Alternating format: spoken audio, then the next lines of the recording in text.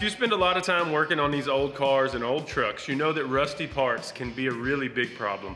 And not all of us have sandblasters or tumblers or have the access to that kind of stuff. And if you're in a pinch, I've got a solution to help you get rid of rust right down the street at the grocery store. Doesn't cost you a lot of money, and it's something you can do at home. We're gonna take Betty White. Let's see what we're gonna go get.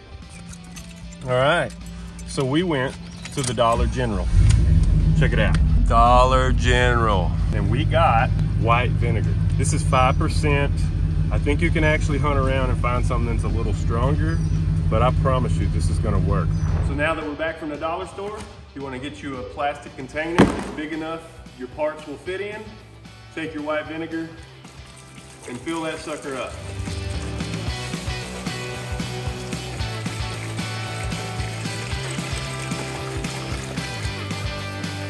All right, we're full of vinegar. Now we're just gonna take our parts and set them in here and try to make sure the bulk of the rusty parts are submerged. You can spin these around a little bit, but we're gonna set these in here, make sure they're all wet. We're gonna get us a good sealing lid of some sort to put on here to keep evaporation away.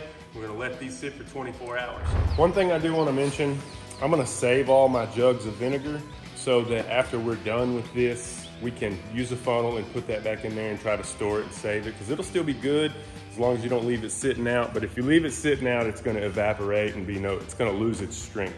Check out how I got all this submerged. I stuck something underneath this tub so that my parts were fully submerged underneath the vinegar. Now I'm gonna take me some Body Shop plastic and I'm gonna wrap the top of this, and we're gonna let it sit for 24 hours. And there's how I wrapped it up to seal it up. So now we just gotta wait on old Father Time. Just like that, it's been 24 hours, y'all. Our parts have been sitting overnight, wrapped in plastic, in the vinegar. Let's get them out and see what they look like. Oh, take a look. You can already see the rust is starting to just flake right off of there. You can see where the metal was covered in rust and now it's flaking off. They still look like they haven't done much, but now we're gonna take them over to the pressure washer and it's just gonna be like a magic eraser for rust. Check this out.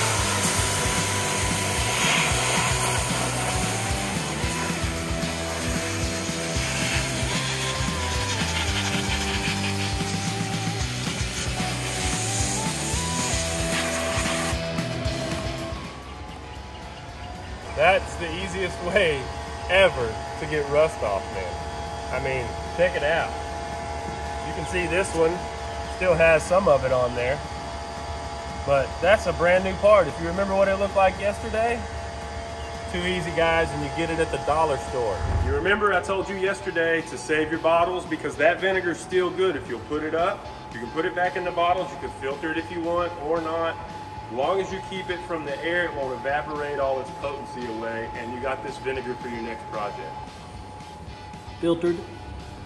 It's the filtered. Filtered pickle juice. It is. I wouldn't use this roof. You might get what's it called? What happens when you get rust in you? Tetanus. You need to get a tetanus shot. Now, I will tell you, for these parts that you treat in vinegar, you definitely, I'm not gonna say you definitely, I'm gonna tell you what I do. I usually go get some OSFO, some phosphoric acid, some rust killer. We get the Gem rust killer. Sherwin-Williams carries it. I believe Lowe's carries it too. But I'm gonna treat these with rust killer because they flash rust super quick. And I'll show you, even now, you can see that red tint to them. That is like a flash rusting surface rust. And we want to try to knock that out too. So we'll go ahead and spray them with some phosphoric acid, then neutralize that, and then we can scuff them up and paint them.